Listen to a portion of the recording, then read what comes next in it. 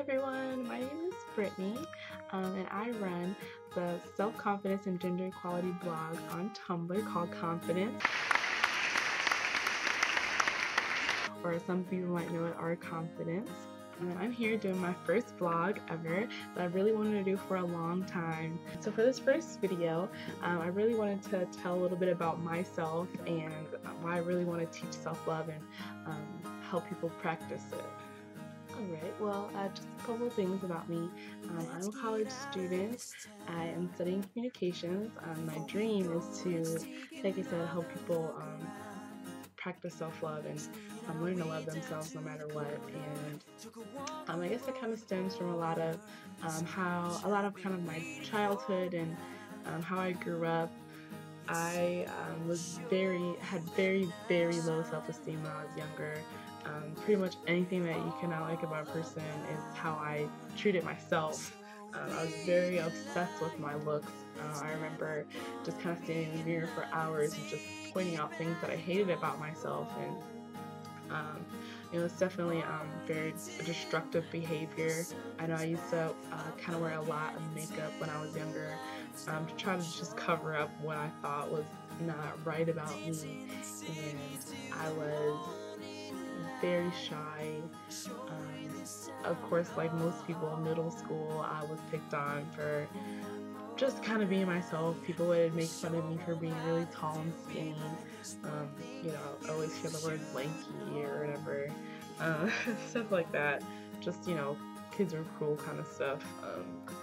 When I was about in the 6th or 7th grade, I started breaking out on my face. My skin around my nose area started getting a lot lighter than the rest of my skin, almost turning like white, and I would get picked on for that, and that's a lot why I wear makeup. I still wear makeup now to cover it up, but I was a lot more obsessive about it when I was younger, and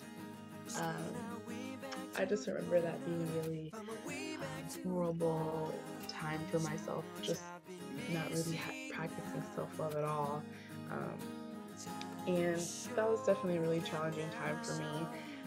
And I kind of really figured now that I was so focused on the way that I looked and trying to fit in and stuff like that, but I kind of forgot about the good things about me.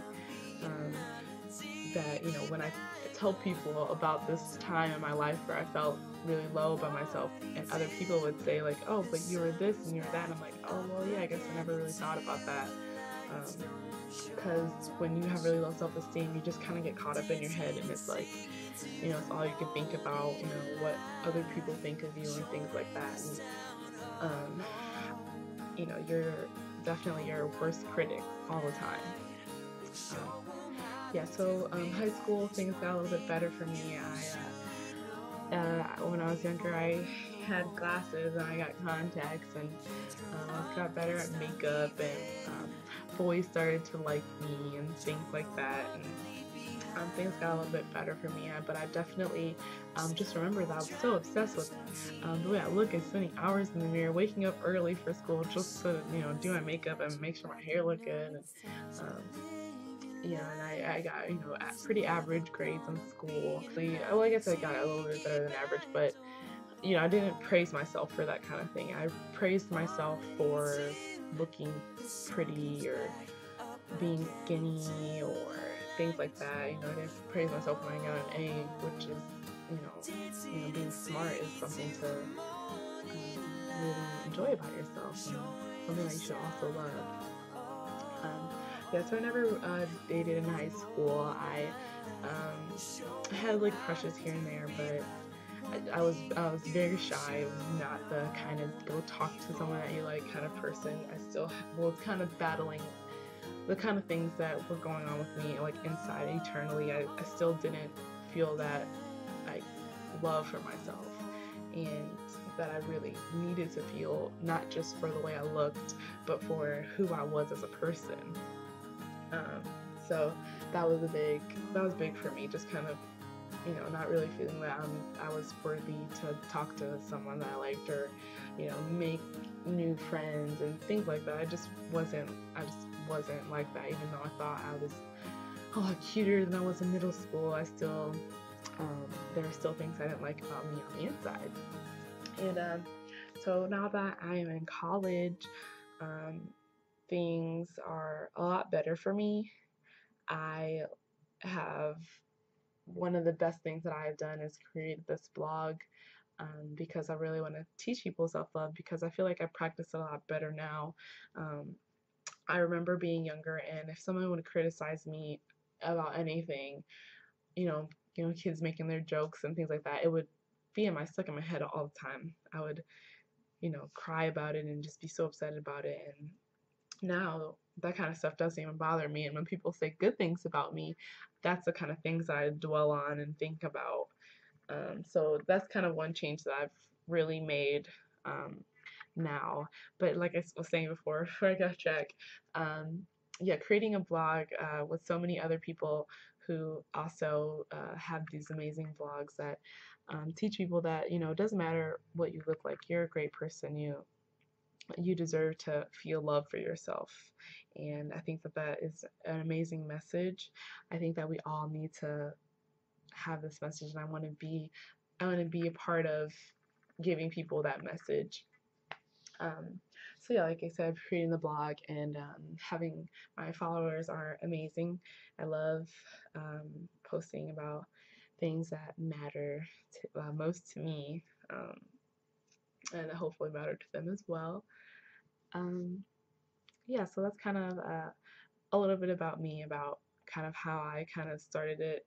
A lot of the people closest to me, I see them, not loving themselves 100% like I'm trying to do, and it definitely feels a lot better now than I used to, because I appreciate more things about myself, not just my looks, but um, who I am as a person. So what I want to do with this whole video thing is to just create videos that kind of give you tips on kind of how I've come to this point in my life where I can honestly say that I love myself inside and out. I want to be able to show that to other people. So I'm probably going to make videos for tips and advice, things like that. Kind of make it where it's interactive, where you can ask me questions and things like that on my blog, and I can answer it in video form. Yeah, I want to just I feel like I've learned a lot from being on Tumblr and blogging. I feel like I've learned so much that kind of just gave me a second to just kind of think and, kind of rewire my brain a little bit to not just believe what, I've kind of been told my whole life, and believe something new and think differently about things. So I definitely want to be able to help other people think differently, and ultimately get to the main goal, which is to feel that love for yourself, that you can only feel through changing the way that you think. Yeah, so definitely thank you so much for watching this video. Definitely more videos to come. And I definitely hope I can help you guys be the persons that you want to be. And you should definitely subscribe to my channel. And also, if you are on Tumblr, you should follow my blog. And we also have a Facebook and a Twitter, so I'll put those up in the links. And yeah, so definitely check all that out. And thank you so much for watching.